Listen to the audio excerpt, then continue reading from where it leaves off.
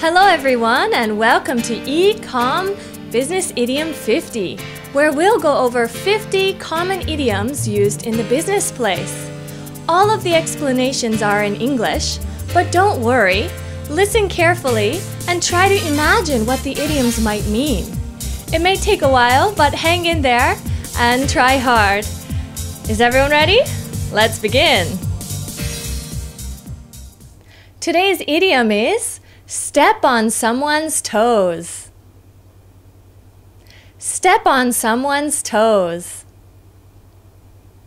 Alright, let's try to picture you step on someone's toes. Alright, your foot maybe stomps down on their toes and they get hurt and maybe angry.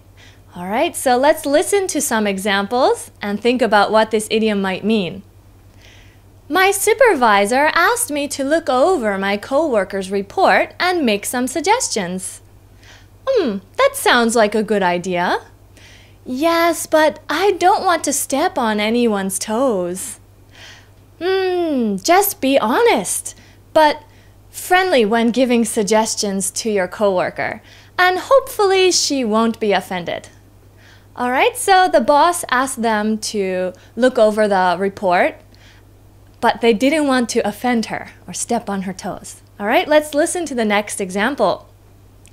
Are you ready for your business trip to China next week? Yes, but I've been really busy reading the business culture over there.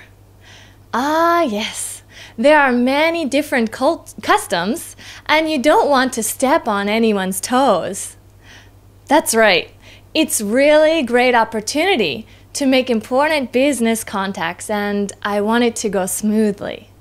Alright, so going to China, you might have some different cultures, and you don't want to offend someone or step on someone's toes. Alright, so to step on someone's toes means to offend them by doing something. Something maybe it bothers them because of the culture, or something you said is a little offensive.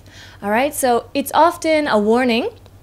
Be careful not to step on anyone's toes, or don't step on his toes.